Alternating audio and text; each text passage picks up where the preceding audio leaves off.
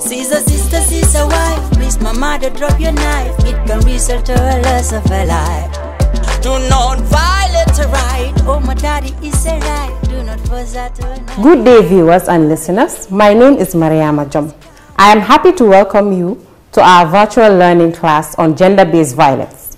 This program is brought to you by the Network Against Gender-Based Violence in partnership with ActionAid International, the Gambia, with funding from Amplify Change. Class 5 will be presented by Aliu Jiba, who will take us through the Domestic Violence Act and the Sexual Violence Act, respectively.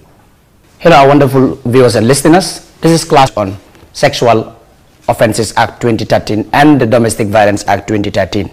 I am Aliu Jiba. First, we will look at the background of the Sexual Offences Act. The Act was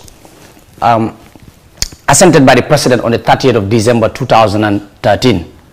The Act has 20 sections highlighting two criminal offences, namely rape and defilement.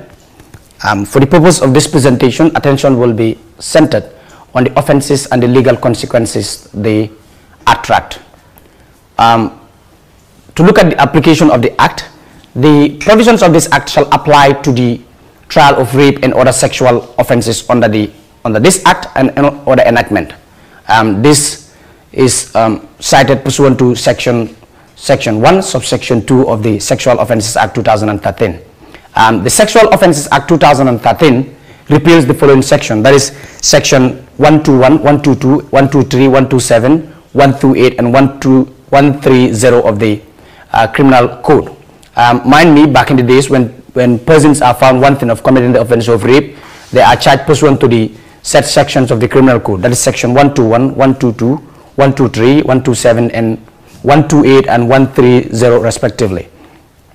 Now, before delving deep into the presentation on the offences and the penalties that they attract, it is important that we look at key definitions as per the Act. One important definition is what constitutes a child, or what is the meaning of a child under the Act. A child, according to the Act, means a person under the age of 18 years of age, though there exist different age ranges for different offences. Example, the sexual activity with a child under the age of 16, which we would look at when we are dealing with defilement. Another important definition is sexual act. Sexual act, according to the Act, means the insertion to even the slightest degree of the penis into another person's vagina, anus, or mouth. The insertion of any part of the body of an animal or object into another person's would also constitute sexual act, like the insertion of any part of the body of an animal or any object into another person's vagina or anus. So it does not only stop at inserting it into the mouth, anus, or vagina. It could also mean the insertion of any part of the body of an animal or an object into another person's vagina or anus, except there is an exception to this, except it is consistent with sound medical practice for proper medical purposes. Left the way it is, like to say the insertion of any other part of the body of an animal or any object into another person's mouth, then this would also capture the issues of when it comes to medical practitioners who in their course of work might use objects. So that is why the exception comes off, to say where it is in line with sound medical practice for proper medical purposes. It also, by definition, the definition also continues to show any form of genital stimulation. Any form of genital stimulation will also constitute a sexual act. Having said that, we will proceed to look at what constitutes consent. Consent, by definition, is the voluntary agreement or acquiescence by a person of age or with requisite mental capacity who is not under duress or coercion, and usually who has knowledge or understanding. It could also mean it is given, or that is to say, it is given through words or overt actions. In a context of sex, it means a freely given agreement to sexual intercourse or other sexual contact. It is important to note at this point that a child under the age of 18 cannot consent to sexual activity. It is also important for us to clarify this issue, because most often than not, people will be like, because the girl does not resist or because there's an orgasm, it will be taken as consent. No, we're saying here that reason of silence or lack of physical resistance on the part of the complainant, or reason of sexual arousal including orgasm and ejaculation, does not constitute consent and cannot be inferred to mean consent. We will further continue to look at what the definition of the vagina. The vagina includes any part of the female genital organs. It includes any part of the female genital organs. Rape, like we said, is one of the offenses under the Act, and then is defined pursuant to Section 3 of the Sexual Offences Act. Now, pursuant to this said section, the offense is committed where a person, the accused person in court, who intentionally, under coercive circumstances, 1, engages in sexual act with another person, the complainant, or 2, causes the complainant to engage in sexual act with the perpetrator or a third person, At this point, causes the complainant to engage in sexual act with the perpetrator or a third person. If any person does any of the acts stated, it will constitute the offense of rape. At this point, it is important we define what is the meaning of coercive circumstances as per the definition of rape under Section 3. Coercive circumstances means 1, the application of physical force to the complainant or another person. Where physical force is applied to the complainant or another person, it constitutes one limb of coercive circumstance. Coercive circumstance could also mean threat, verbal or conduct of the application of physical force to the complainant or another person. 3, threat to cause harm other than GBH, that is grievous bodily harm, to the complainant or another under circumstances where it is not reasonable for the person to disregard the threat, e.g. the threat of a calamity. 4, where the complainant is under the age of 16. 5, circumstances where the complainant is unlawfully detained. Where the complainant is unlawfully detained, such would also amount to coercive circumstances. Coercive circumstances further extends to circumstances where the complainant is affected by physical disability or helplessness, mental incapacity or other inability, whether permanent or temporary, intoxication, liquor or any drug or other substance which mentally incapacitates the complainant. Sleep to the extent that the complainant is rendered incapable of understanding the nature of the sexual act or deprived of the opportunity to communicate unwillingness to submit or commit the sexual act. 7, inducement, whether verbally or through conduct, by the perpetrator or by some other person to the knowledge of the perpetrator to believe that the perpetrator or the other person with whom sexual act is being committed is some other person. Fraudulent misrepresentation of some fact by the perpetrator or on the part of some other person to the knowledge of the perpetrator. It also continues to say circumstances where the presence of more than one person is used to intimidate the complainant. This instances that are listed would amount to coercive circumstances under the Sexual Offences Act. It is important to note at this point as well that for the purposes of this section, that is Section 3, rape does not apply to marital couples, to married couples. That is to say, there is no marital rape in our jurisdiction yet. We will proceed to look at the second limb, like I said, the offences and then the penalties that they attract. Now, this pursuant to Section 4 of the Sexual Offences Act, it deals with the penalty for the offence of rape. Now, it says different jail terms ranging from less than 10 years to life imprisonment, depending on circumstances under which the offence is committed or involved during the commission of the offence, shall apply to rape offences. Now, the following slides will deal with the penalties in detail. In case of first conviction, a jail term of less than 10 years will apply where rape is committed under any of the following circumstances. First, that is threat to cause harm other than bodily harm to the complainant. Where you are a first-time offender and then you use threat to cause harm other than bodily harm to the complainant, or circumstances where the complainant is under the age of 16, or complainant with physical disability and mental disorder, intoxication, sleep, inducement, fraudulent misrepresentation, intimidation by more than one person, it would attract a jail term of less than 10 years. A jail term of less than 10 years. Now, less than 15 years is also a jail term that is applied in rape cases or rape offences. Now, a jail term of less than 15 years will apply where rape is committed under the following, where it is committed under any of the following circumstances. First, that is the application of physical force, the direct application of physical force. Secondly, threats of the application of physical force. This could be by words.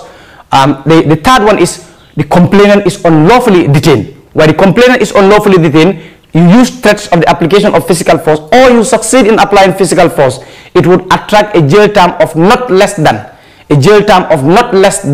15 years. We will proceed to say to look at the last component, which is the life imprisonment aspect of it. Life imprisonment will apply where rape is committed under any of the following circumstances. First, that is the complainant suffered GBH or mental harm. GBH means grievous bodily harm. Secondly, where the complainant is under the age of 13 years, that is by reason of age exceptionally vulnerable. And then it also continues to say where the complainant is under 18 and the perpetrator is the parent, guardian or caretaker of the complainant. The other aspect of it also deals with where the convicted person is infected with STDs at the time of rape. He knows that he is infected with STD at the time of rape. The last component is convicted person uses firearms or a weapon.